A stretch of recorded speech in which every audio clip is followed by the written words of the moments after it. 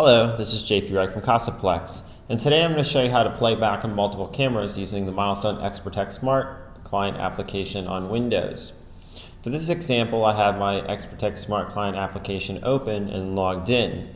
I'm also viewing my 4 outside cameras on a private view that I've created. But now I want to play back video from this view, and I also want to see it all happen at the same time. So how do we do this? We go up to the top here, we click on Playback. And now we can see that all cameras in view we are able to play back video on. However, we see these dark red lines here and we see these lighter red lines. These lighter red lines indicate that the cameras are recording, however, that there's no motion.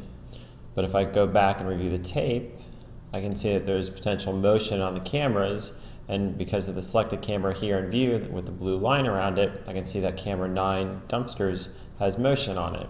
If I click on play, I could also speed up play or slow down play by clicking the plus or minus sign next to the 4X.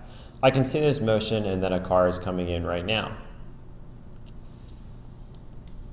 If I click on another camera, I can see that that camera may or may not have motion. For example, this side office parking lot camera does not have any motion, but it is recording.